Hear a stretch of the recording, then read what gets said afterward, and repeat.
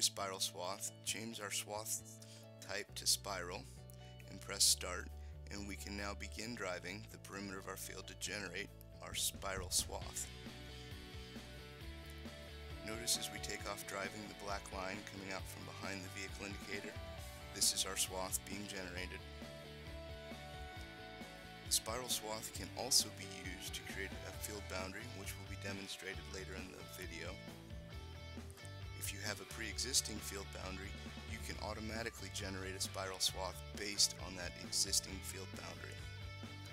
Once we return to the start of our swath, it will complete automatically for us. Go ahead and press the OK button.